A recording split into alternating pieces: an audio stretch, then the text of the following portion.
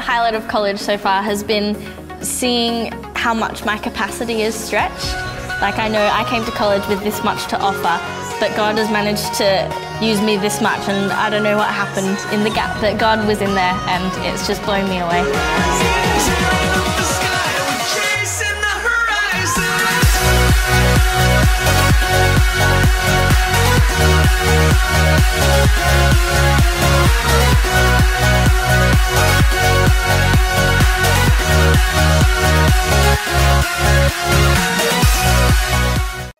I want to speak this morning about a subject that I feel God placed on my heart over the last few days as I got ready to lean into the word with you this week, and I think probably next week as well, that we may linger here a little longer. And I want to speak on the realm this morning of where God has taken me about our house and spoken to me individually as well. I want to speak about the realm of promotion. Promotion. It's a word that often is not used when it comes to the church. It's used maybe in your work role at work or in your business, or you would use it more in a secular idea or concept. But you know, promotion is a God idea. Do you know that God wants to promote you and promote and promote his people? Because when good people, the Bible says in Proverbs, when good people are promoted, all goes well in the city. That when good people with pure hearts and pure motives are promoted, then things begin to prosper in the way that God intended them. And I believe for us as a church, and therefore for any in this house and attached to this house, because it's not for one, it's for all, that we're into a season with God where he is looking to promote us, and I don't want us to mishandle a promotion that is heaven sent. I don't want us to miss out on the promotion that God is extending towards us, because we don't even recognize that it is for us or something that we're supposed to respond to. It's not just the graduation of students this weekend, but I believe the message that God wants to speak is about a graduation spiritually of all of us to a new level. And I actually believe if you get your head around this, there will not be just 22 students that sign up for second year, but by the end of today, there'll be more like 32 students that decide that they're staying, because you're going to realize you have a part to play. God's not messing with you. It's not optional. Actually, for you, it's essential, because there's a promotion that God wants you part of, that God is saying, do you not recognize the moment that is before you? I have, over the last couple of months personally, received several invitations that have freaked me out. I'm just being honest. In fact, I'm embarrassed to tell you that I had one invitation that came a few months ago, and it came to my office, and it so confused me, and it seemed so out there that I said to Shirley, they've clearly got the wrong person, and I actually put the invitation in the bin. Only to a month later be at dinner with a politician in our country who said, I was very disappointed that you did not come to that event in London. It was only 22 people that were allowed to attend. And I'd worked really hard because I knew you should be on the guest list. It's with the top million billionaires in this nation that were gathering. And I think you should be in the room with people that have the power to help further the vision of what God has given you. And I bowed my head in shame and I said, I am so sorry. I actually put it in the bin. I didn't think it was for me. And in that moment, I felt God say, that is the problem. That when I try to promote good people, our small-mindedness begins to shrink the Almighty God to something that we feel comfortable with. The Almighty God that has his hand on his people in his church, that has no problem putting you in a room with people way more powerful, way more influential, because just like David, he sees what's in you and he says, I trust you in this setting, you're going to be fine. But our response oftentimes retards what God wants to do in the nation, because we can't get out of our small-minded thinking, or we can't get out of what our parents said about us, or our friends said about us, or the history of where we live, or our own internal insecurity robs God of having this promotional opportunity through your life and mine. I received one yesterday in the post to my home, and I came in this morning and said, is this a joke? Invited to go to Alexander McQueen's, whatever who he is, he's a designer, right? I don't know, Shirley's looking at me, she understands these things. Some exhibition and some private showing of this exhibition and some soiree in London. And I almost put it in the bin. I'm not going to go, I can't go, but I almost put it in the bin, but I thought, no, I'm going to frame it and put it on my desk to remind me of my wrong way of thinking. My wrong way of thinking about what God is trying to do. And I'm not saying that because it's an invitation that just came to my house. I'm saying it because God has used those scenarios this week in my life to help me understand what he wants to say to you in your life this moment, which is God wants to promote us, but our response will determine whether we step into the promotion or not. God wants to extend an invitation to our house, an invitation to our lives, all of our lives, that we would step into another level, another realm of responsibility, another realm of authority, another realm of influence. God wants to promote us, as it were, to the next level of the ladder of influence for the kingdom of God, not so that we look great, but so we can take the name of our great God into areas where his name is not being spoken and speak his word and speak his wisdom into situations where it is void of his wisdom. And God is looking for those that when the invitation arrives, we will respond accordingly. Thing is, when invitations arrive to things that you feel a little uncomfortable about, all the stupid stuff starts to go through your brain. Like, what am I going to wear? I can't go to something where I don't even know if that's a designer or not. I mean, what do you wear to these things? I don't think ripped jeans would be appropriate. I don't think I have anything in my closet that would be appropriate for the kind of invitation. I mean, what do you say? What do you say when you stood with an ambassador? Do you bow? Do you curtsy? What do you do? When I went down to Downing Street for the first time to meet our Prime Minister, you should have seen the shopping trips I went on before I went to Downing Street. Is this appropriate? I'm doing selfies in the dressing room. Are these trousers too loud? Is this skirt too short? Are these heels too high? What do you wear? Because you get all caught up in stuff that does not matter. And our mind goes that, well, I can't go because, I'm going to feel out of place. I can't go because, I'm less than. I can't go because they have money and I don't. I can't go because I don't have the right attire. And we excuse ourselves, and the enemy does a great job of giving us all the reasons why we don't qualify to be useful in the hands of God, why we don't qualify to step into this next season and next level that God has. But promotion is God's idea. In fact, the dictionary definition of promotion shocked me this week, because actually promotion in several definitions in the dictionary says promotion is the increase of the territory of rule that you have. And God's all about increasing the rule in this land of his kingdom and taking new territory. It says that promotion is about you stepping into a new rank of authority. And God's all about his church stepping into a new rank of authority. So if you're saying, well, promotion sounds like patting yourself on the back, promotion sounds like something secular in a spiritual environment. No, the godly interpretation of what it means to be promoted is that it's all about taking more ground, and it's all about taking more rank to further God's cause. It actually says in Job 36, verse 7 in the Message, that God's eyes are on the righteous, and he wants to honor them lavishly and promote them endlessly. It's not just one promotion God wants to give his people. He wants to promote us and elevate us and lift us up, so when the world are looking for wisdom, and when the world are looking for a place where they feel safe, and when the world are looking for answers, they don't have to look far, because they see the lighthouse, which is the church of God on the hill that's shining out, saying, you can come here. And so I want us to not be fooled like I have been in my own personal life, to be blinded to what I feel I am not. And so therefore I'm saying no, when God is saying, I sent the invite. I sent the call. I created the environment in Bradford. I created an environment for my church to shine.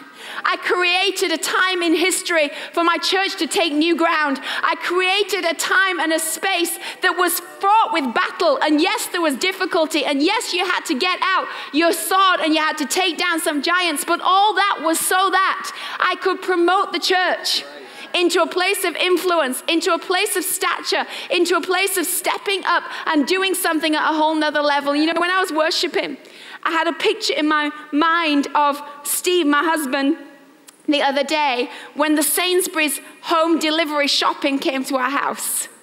And the delivery of the internet shop that we'd ordered came to the house, and I was upstairs in the kitchen, and Steve was at the door with the delivery man, and of course he was having a full-blown conversation, because nobody comes to our door without a full-blown conversation. If it was me, I'd be like, see ya, thanks. But Steve's like, come on in, have a coffee. And after they've had this long chat, this guy is at the door and says to Steve, here's your list, and here's your substitutions.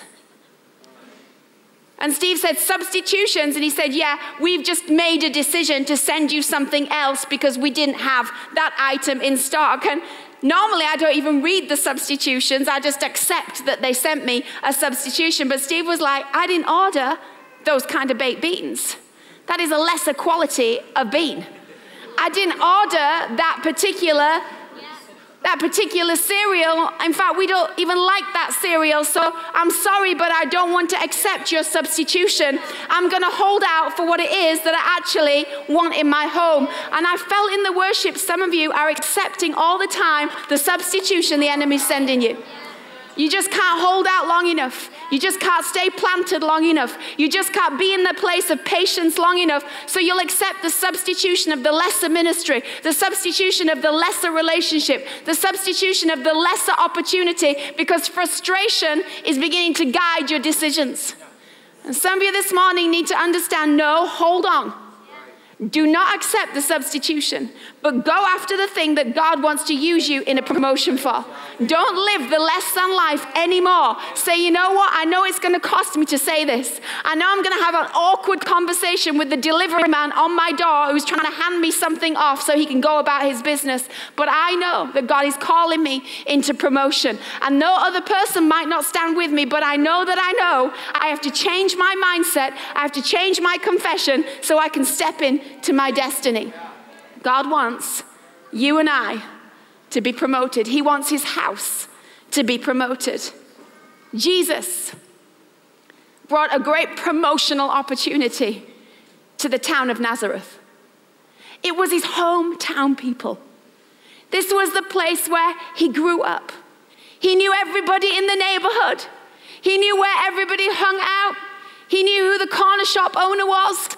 He knew where the family were that had the naughty dogs. He knew where the family were that had the children that were less than angels. He knew where people were on that neighborhood. He knew where everybody was. Jesus in this town, in Nazareth, he could make a home visit at a whole nother level. Because when he came to your home, he would know everything because he grew up around here. These were people that were his friends. These were people that babysat him. These were people that he wanted to bless. These were people who'd been good to him as a boy.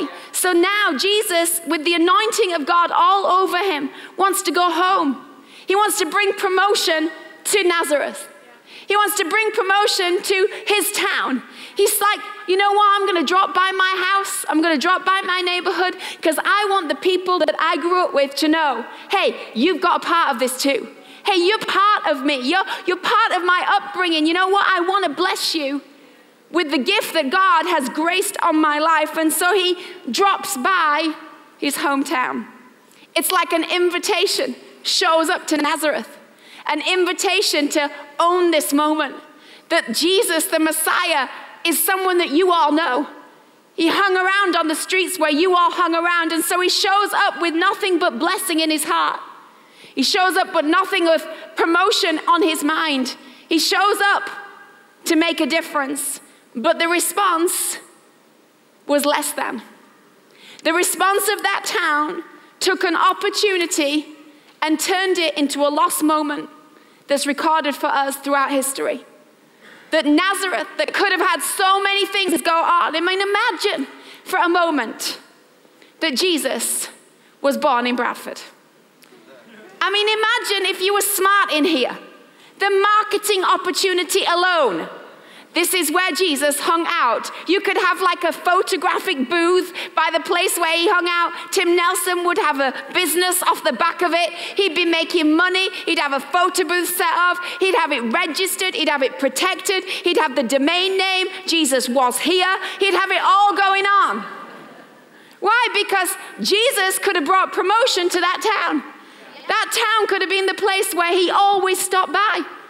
He could have said, you know what? Don't think about stopping by in some far off place where people don't know you. We know your favorite food, Jesus. Hey, you know our boys, Jesus. You can come by any time. We're going to make this town your hometown. We're going to put it on the map. You would think that Nazareth would have the mindset to see the promotion that was in this moment. But there were two responses from the same mouths. Not two responses from two different groups, two responses from the same people. It says in Matthew 13, verse 53, after Jesus has done all this incredible teaching, after he's walked around doing ministry, after he's done many miracles, it says Jesus finished the parables and he moved on from there, and then coming to his hometown, he began teaching the people in their synagogue, and they were amazed. Where did this man get this wisdom? And these miraculous powers, wow. And then they said this, out of the same mouth. Yeah, but isn't this the carpenter's son? Yeah, isn't this just his mother's name Mary, and his brothers James and Joseph and Simon, and all his sisters with us? Where then did this man get all these things? And from that moment on, they took offense at him. And Jesus said to them, a prophet is not without honor except in his own town and in his own home. And he did not do any miracles there because of their lack of faith. Here's an amazing moment in history where this promotion is extended to the people of Nazareth.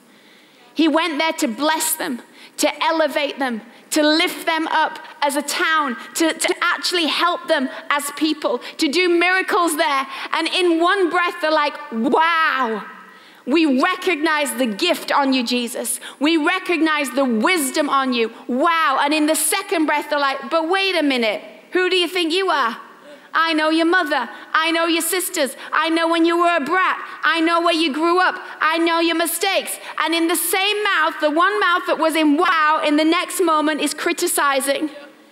And Jesus says, because of your response, not because of my heart, not because I don't want to, not because I'm not fully able to, but because of your response, I have to put my hands in my pockets and go and take my miracles elsewhere. And here's what sobers me, church.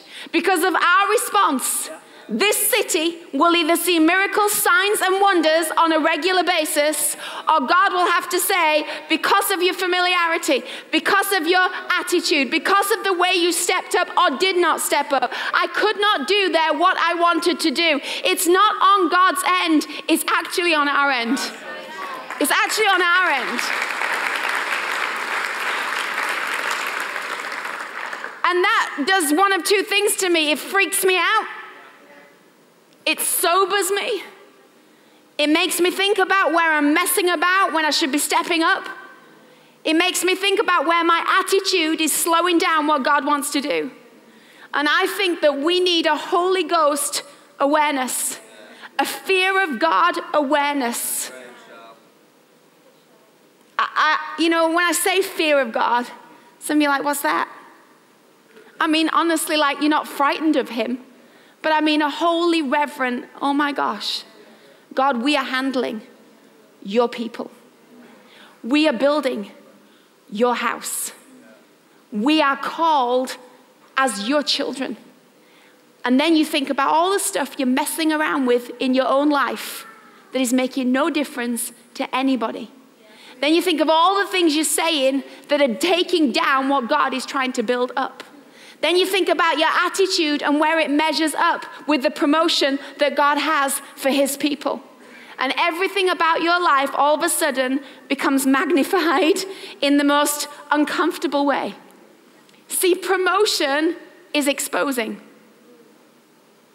Promotion is stepping into a bigger level, a bigger realm with the big boys.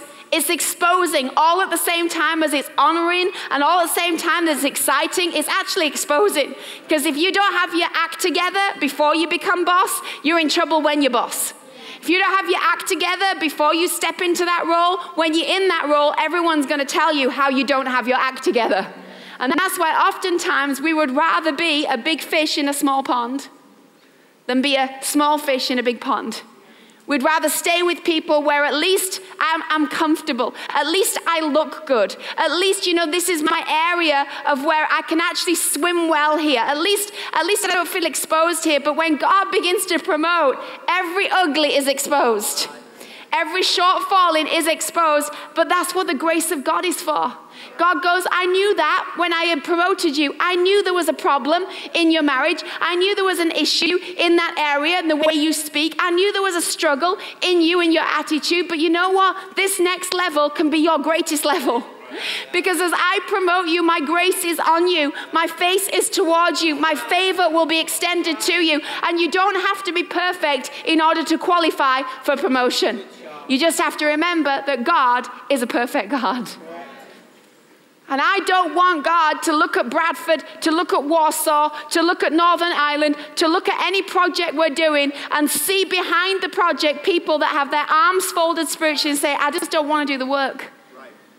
I'm just not sure I want to get that involved. I'm just not sure that I see what you see. You know what? It's just church.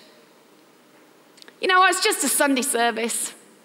And you know what? I've got headaches. I'm just going to sleep in bed. You know, it doesn't matter if I'm not there. You know what? It's just a graduation. No big deal. I'm not graduating. You know, why should I be bothered? You know what? It's just an offering. Just let the bucket pass by. It's a little moment of embarrassment, but it's soon gone. Nobody saw that in pain. You know what? And we forget. No. Our showing up, our amen, our attitude, our giving, our part of it is our response to God's extension to us. And what we do in those moments tells God where we're at in the season that we find ourselves as a church. And I, for one, when God extends a promotion, do not want to be in bed with the duvet over my head because all I can think about is moi and my feelings. I want to say, God, I'm so sorry that you extended to us a great opportunity and yet we couldn't get past ourselves in order to take what you're giving us. I want us not to be like Nazareth. I want us to be desperate for God. I want us to be hungry to do what God. I want us to have such a thirst for what God is doing that it changes the way we speak and it changes the way we act. I have 9 minutes left and I knew I wouldn't get this far this morning, and so we've got next week as well to look at this. But I want to just maybe start by talking for a few moments in the next few sessions we have, this one and next week. I want to talk about the things that protect promotion and things that poison promotion. Because I think we should know. I think we need to study the word, and I think we need to know whether we're adding poison or whether we're adding protection to the things that God are doing. Whether we're letting bitterness, whether we're letting things destroy what God wants to do. And if we are, we can fix that. We have time to fix that. We have time to sort it out. There's a grace in God, if we can recognize it, that we can all be in on this, that God wants to do in and through us. You know, there's a scene in Alice in Wonderland, the film, where she has 2 bottles. I don't know if you've ever watched Alice, anyone with kids or now grandkids. You've probably watched it many times. It's actually one of my favorite films. And there's a scene in Alice where there's 2 bottles and they say, drink me. And you know, one of them, when she drinks it, it shrinks her down to this tiny person. And then another one, when she drinks it, she gets so big that her head sticks out the roof of the building that she was in, that she fit adequately in before. And I think that's the season we're in. You pick which bottle you drink from. You drink one that will shrink everything God wants to do down to your level of comfort. You shrink it down to your level of faith. You shrink it down to your confession. You shrink it down to your background or your mistakes, or you can shrink it down. You can drink that bottle. Or you can drink the bottle that's going to make it so that your head sticks through the roof and everybody realizes, okay, we need to build a bigger building. We need to expand our vision. We have grown out of the 4 walls of the containment that the enemy tried to tell us was all we were good for. You know what? I see in my spirit thousands upon thousands upon thousands of people coming into the house of God.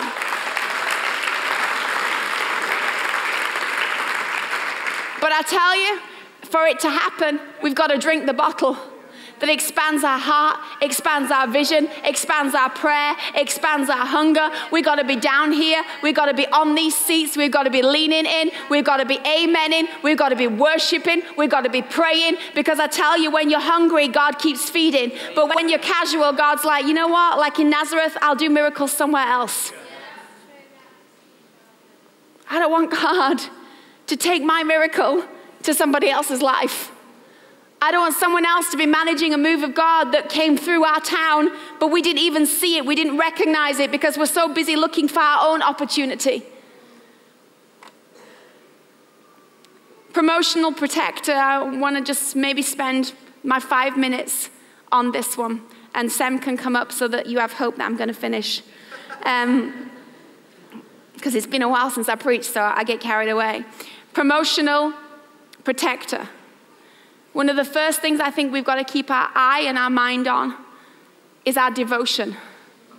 Our devotion level as a church is crucial. You know, I've been looking at where God has done a move of God in churches around the world. I was thinking about Hillsong this week. They're about to have a Hillsong conference in Sydney, Australia, and, you know, just was at Colour in South Africa a little while ago. But looking at that whole thing play out, you know, they've never, ever left or lost their passion for worship. And I think it's a key to why God keeps promoting them. Because when what you worship becomes you, or your gift, or your talent, you shrink. You drink the bottle that shrinks what God wants to do. But when a church is a worshiping house, when a church has people down the front, giving it all, singing Love Let Loose in me, and they don't care what anybody thinks. When a church has their arms extended to heaven and their mouth full of praise. When a church is a worshiping house. When a church realizes we are on holy ground. When a church will drop on its knees and say, God, this is for you. When a church has songs that are being penned that glorify who God is. That's why I don't think it's a coincidence that our house is a house known for worship. I think God is saying to all of you worship team, lift your level. The promotion is key to your devotion. There are songs you must write in this season that will help us as a church lift our whole level. There are things that we will do in worship that will lift us, and it'll be like almost we didn't even see it happening, but God scooped us all up into a different dimension. You know, there are dimensions in worship where when you get there, you hear things and you see things and you see angels and you hear voices that are not earthly. You know that there's a realm that God will take us to that is open to us, but it's our response that will determine whether we go in there or not. God opens the gates and says, come in. You know, worship is not a filler before the word. That's why I don't understand when people roll in 2 songs in. I'm like, do you not understand? This isn't about whether you like the song or not. This is about a church that's like, I am here to worship. I am a worshiper. I'm here to bring my voice to say to God, thank you. I'm here to say, God, I don't understand my world right now, but you know what? You are God. You know what? I'm in awe of you, Jesus. That we open our mouth with a song that says who he is, not what we're not. That worship is pivotal and central, that when God is wanting to promote us, our devotion must go deeper. Our worship must go to another level. Our praise must be from a different place.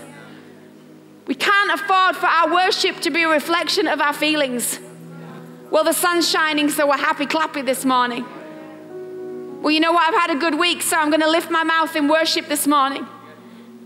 We can't say things like, well, I don't like that kind of worship. You know, people leave church over the style of worship.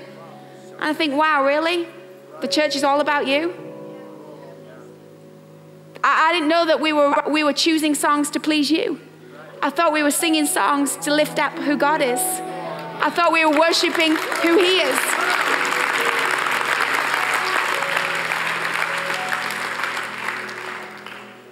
And I'm just letting you know, church, if we want to take the promotion God's extending to us, we're going to have to deepen our devotion. So here's what that looks like.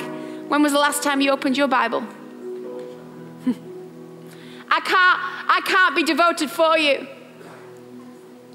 When was the last time you read your own Bible? Not because someone gave you a scripture in church, or because somebody said you should, or you were embarrassed so you guilted yourself into it. I mean, where is your devotion personally? Because it's all of our devotion that will mean that we handle our promotion well. It's all of our prayer life that will affect the promotion God gives our house. It's all of our seeking of his face that will affect what we see. It's all of our spiritual hunger that will determine what God is able to give us. It's our desperation for who he is that will override who we are. It's our devotion to the scripture, our devotion to his word, our devotion to his presence, our devotion to being at his feet. It's that devotion in your Monday through to your Sunday that will mean that we either handle this promotion well, or God goes, you just don't seem to want it. It's kind of like you got to start that hunger in you again. You know, some of you in here, you used to teach Bible study.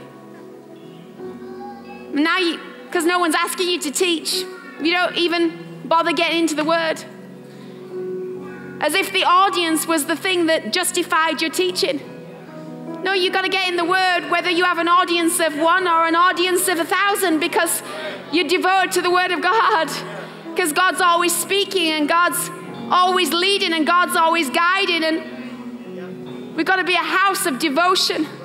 We've got to write songs of devotion. We've got to live a life of devotion. I tell you, when you live in that place of devotion, the things become clear that were confused. When you have an awe of who God is, you realize actually what you're not in a good way.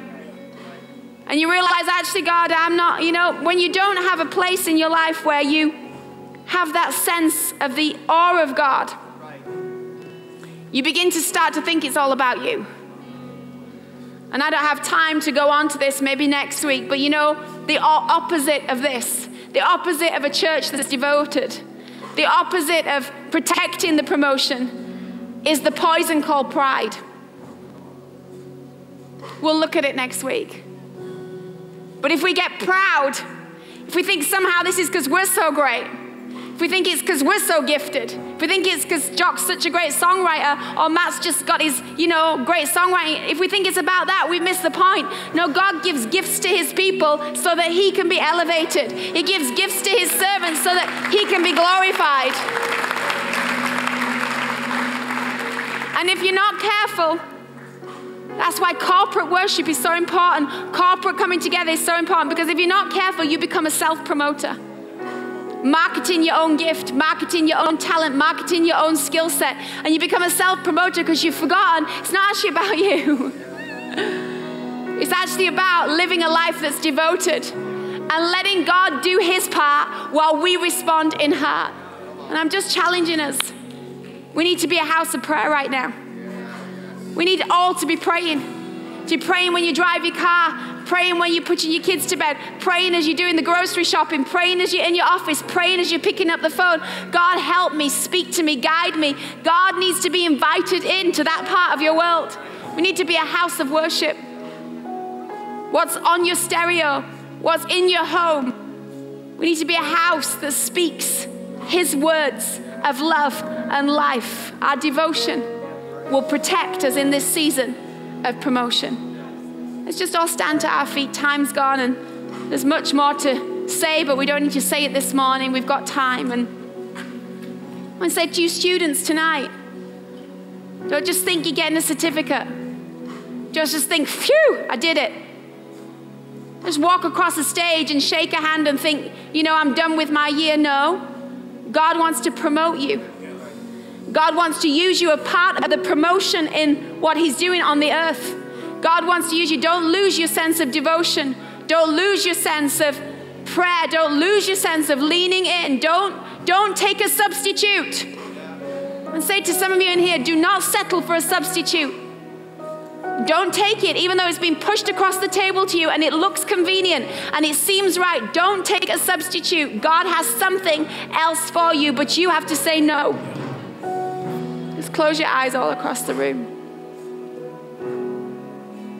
Father, we thank you for your amazing grace. We thank you for your incredible presence. And God, we pray this morning we would not be like the people of Nazareth, that we know you and we know of you, and we read your word and we hear you, but out of the same mouth we criticize, or we familiarize, or we remove the power of the promotion that you have for your house. Oh God, let us not have a Bradford mindset about a kingdom calling. Let us not have a poverty heart about an eternal promised life. Let us not have a it will do attitude about something that is eternal and heaven breathed. Lord, I pray we will be saturated today in our homes and in our conversations, that the times we are living in are rare, they are precious. The times we are living in are powerful and poignant, that the invitation we're being sent does not belong in the bin. It belongs in our hearts and in our lives. And I pray today we'd stop worrying that we don't have the right clothes or the right background or the right experience. And we'd realize, God, if you are extending the invite, then you see in us what maybe we don't see in ourselves. And I pray we would refuse the substitution and we'd step up and say yes to the promotion. For God, it's not about us. It's about your kingdom. It's about your church. And it's about the thousands upon thousands yet to find you. God, sober us today. Grace us with your presence all through this day. Let today not just be a graduation of 70, but let it be a graduation of thousands in our thinking, in our confession, in our believing. Pray for anyone that is fearful of being exposed in this season. Let your grace be their portion. Let them trust you, God, and be covered by your love today. Let them understand that you are more for them than they'll ever be for themselves. When good people are promoted, great things happen. Pray that you would see a house of good people so that your great name can become famous in this city and beyond.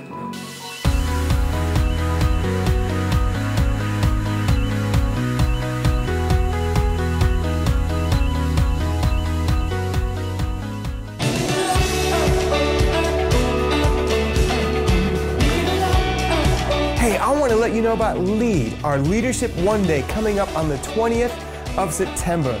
Shaw and I are so passionate about building the local church and helping leaders at any level. So we want to invite you to come. I'm John Siebling, lead pastor of the Life Church in Memphis, Tennessee in the United States. I can't wait to be at LEAD, Leadership One Day, hosted by my great friend Steve and Charlotte Gambill.